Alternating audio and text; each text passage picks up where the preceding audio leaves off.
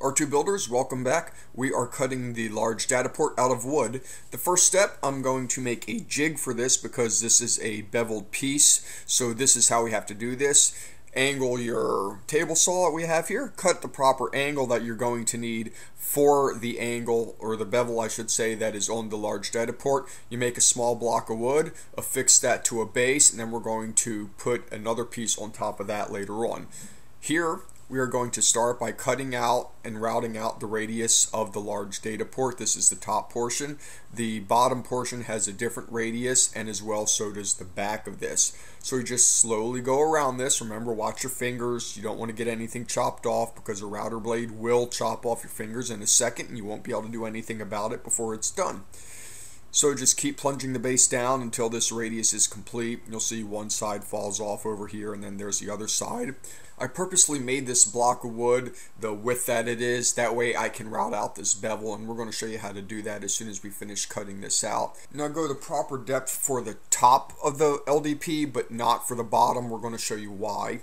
Here is the jig that we have. I put a top on the angle for that. I clamped it down on both sides and had it rotate upon a pivot point. I want to be able to come into the router like I'm doing here. That's why we left that edge like so.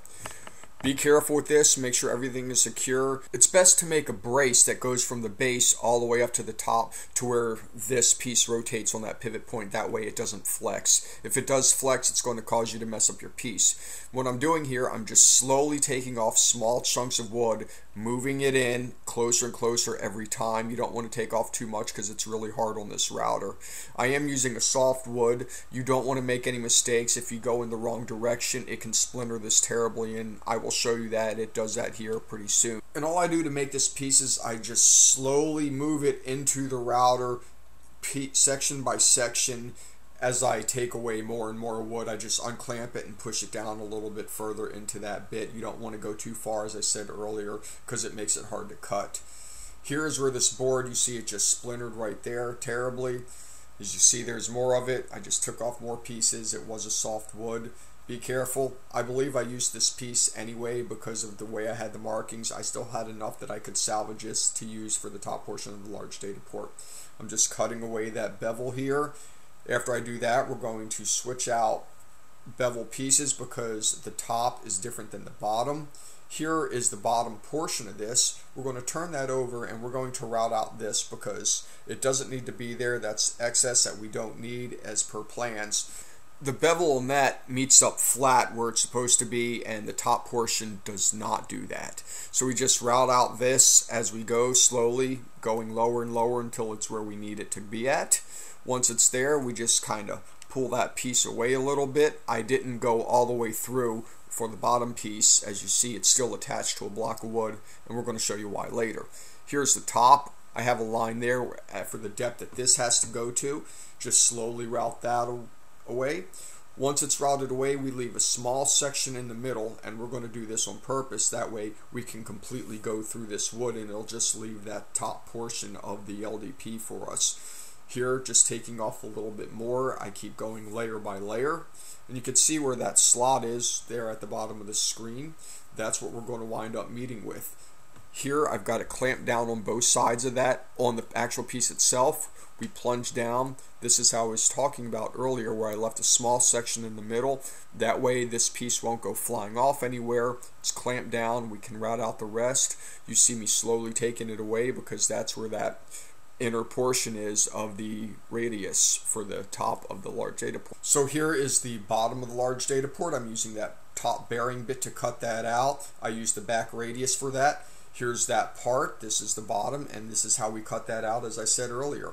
Take that piece, stick it into your frame with the skins on, and mark it, which is what we're going to do here, and we're just going to chop off the ends of this. You will need to subtract from those markings because the bottom portion is smaller than the top portion. I'm just using my little Dremel here to cut off these edges. It was easier than getting out a chop saw. Go on each side.